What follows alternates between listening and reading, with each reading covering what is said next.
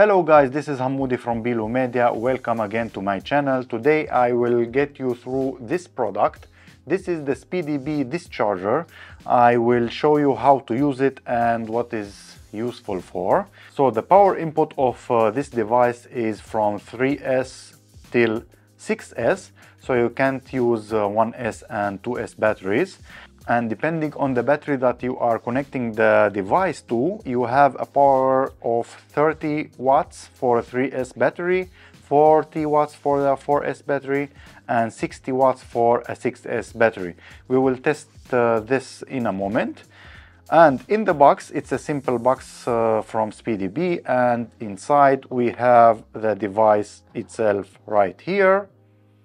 It's made out of plastic, it's simple.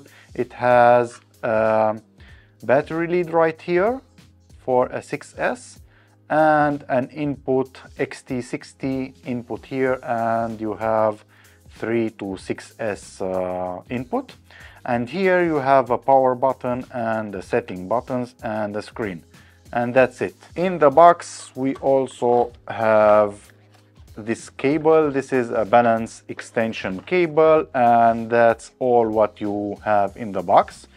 This one will connect right here, so it will be easier to connect a battery to the discharger. Let's plug a battery. I have a big Lion battery. This is the 6S battery, and we plug it right here. And it says that we have 24.1, and if we plug the balance lead right here,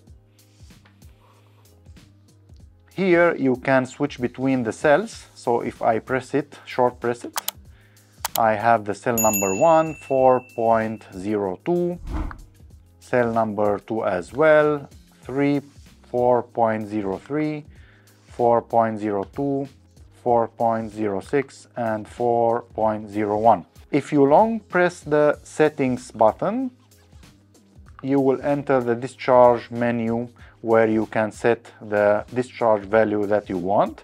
And if you press this button, you will increase the value, and the other button you will decrease it. And to save the menu, you simply long press again.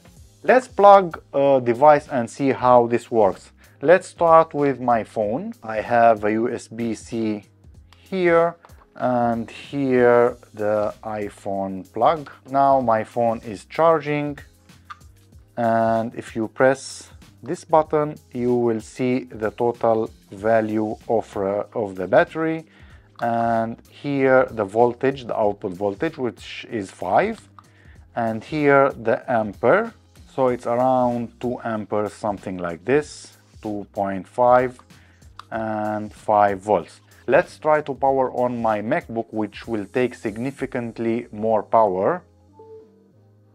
And it's charging. As you can see, we have 24.2 volts still in the battery, and we are charging at 20 volts. At 3 amps, which is roughly 60 watts. Let's try to put a smaller battery and see how much it will output. I have here a 4S battery. So it is fully charged, and if we put the MacBook, it is charged at 15 volts and 2.8 amps. Let's try to put a 3S battery. We need an adapter for this. 12.2, and here I have 11.4 volts and 2.868 amps, which is nice. So it is working, and it is working nicely.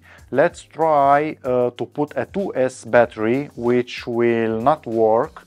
It should throw an error message because it is rated from 3 to 6S. So let's do this.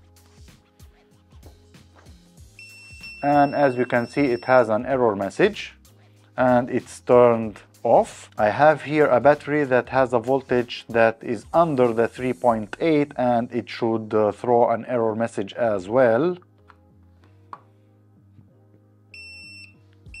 So it is beeping that it is under the voltage that we set, that is 3.8, and it is not gonna work. I think it's very useful device to throw in your bag when you are out with your drones, because a lot of times we end up charging a lot of packs and not using them, and if you want to prolong your battery life you have to discharge it, and of course you can charge another battery, Lipo batteries, or your devices, and it's really useful. So this is it for today, guys. Thank you very much for watching, and see you in the next one. Thank you. Bye.